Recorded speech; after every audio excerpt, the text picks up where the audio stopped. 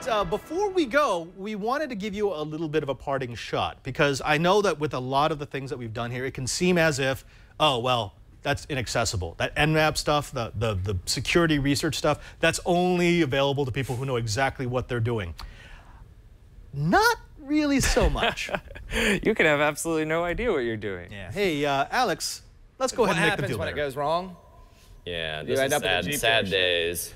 So it was covered under warranty every time, which was the best part. Yeah. I mean, you know, one thing I gotta say for Chrysler is they stand behind their product. Hey, they are. That's for sure. So yeah, every time that we would mess up, this happened twice. That if you mess up flashing the V850, then the head unit just doesn't work anymore. And so the first time what happened was I was flashing it, and like you can't, like there's no like output that is going on. So it was flashing, I didn't know what it was doing, and I was like, fuck this, I just turned it off. It was like half flashed and never came back on again. Don't do that. In the audio from and the real upgrade mechanism doesn't let you do that. It has safety. I have no safety. I was driving with my seatbelt off. Yeah. So then, yeah, again, I take it to the dealer, and you know, they're like, "What happened?" I was like, "Yeah, the like screen doesn't come on anymore." So you remember last year? I don't know if you came to our talk last year. We showed this video where we were trying to get the automatic collision prevention system to engage so we could capture the packets. And the way we did that was, sorry, I gave away the secret there. The way we did that is we got some cardboard boxes out and we drove into them hoping they would stop us. And that didn't work. It didn't work. So, like afterwards, after the talk, everyone kept coming up.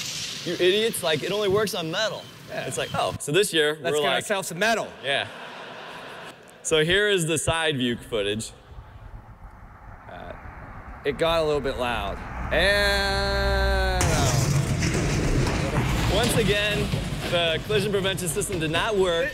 This is out front of his kid's school, by the way. Yeah, having metal did not make any difference at all. Didn't make any difference. So if you're gonna get metal, don't try it. We tested, doesn't work. Save yourself a couple $100. So, folks, if you're going to do this kind of work, you're going to make mistakes, and it's totally okay. Okay, this is how you build up your skills. Yeah, it's, I think they said, too, somebody was watching from across the parking lot. Like, what the heck is going on? Why are they running into trash cans? There's actually a clip, because they had the camera set up on a tripod, and people were coming by, like, staring at the camera. Like, I've never seen a camera before. What is that?